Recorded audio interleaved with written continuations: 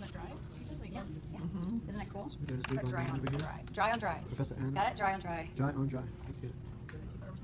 You put rubber cement on. Each one of those. Oh, make sure I'm like, and then once it's dry, then you put it on. Triangle. Here's a line. 3. Measure it. 3. Because that's the final. Because that's the final. You use a triangle to get that angle. Yeah. Well, Can it go on the actual 9x3 and just place the strips after it's done?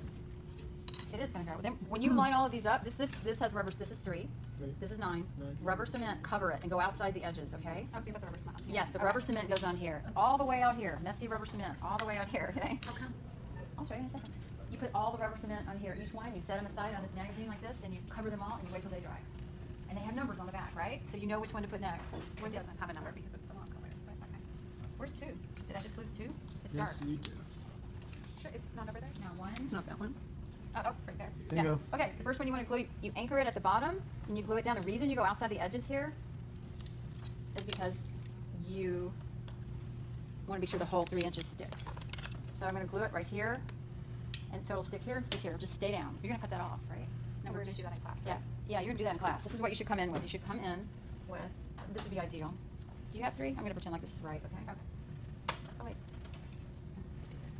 These are all, they all have dried rubber cement on them, every single one, and so they're sticking like crazy on here. They're not moving around. No white between the, and you know, this is not, what I'm doing is not in the handout, but all the guidelines for it. No white, no pencil lines. We got it on video. This is 3. This is 4. And you can't do that if you have rubber cement on them, so you have to be methodical and pick the right one up at the right time, right? Once it's down, it's stuck. It's stuck. No, you can pull it up. Can you pull it up? Yeah, you can pull it up. And you can stick it back down. Isn't that cool? Mm-hmm. Don't let that happen if you can help it.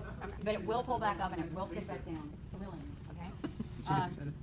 Okay, is this one? Or is this one next? Is that the one you just made? Here's 6. Yeah, I made one down here. That's It's not gonna right. work. Yeah. All right, let's just go to here. So all of these, here's, that's 9. This is 8. This is 10. And this is 11. 1, 2, 3, 4, 5, 6, 7, 8, 9, 10, 11. So she still needs to make this one, but you want to glue them down. You can see the lines right here and right here. You want to glue them down. This is the one that's missing right there. Is that big of a jump or is that good? It needs to be less, doesn't it? I never made that one for you. Did you paint it on there yourself? I painted it. Yeah, but it's too dark. It's right here. Okay. So well, it's too, the way to tell? Looks pretty good to me right now. Didn't look good with those right, but now we'll see how it looks like when you cut it out, right? Looks good. So it looks good. I'm going to give everybody one of these, but not, I don't have enough for 2. So you can use your ruler on one side and this cardboard on the other.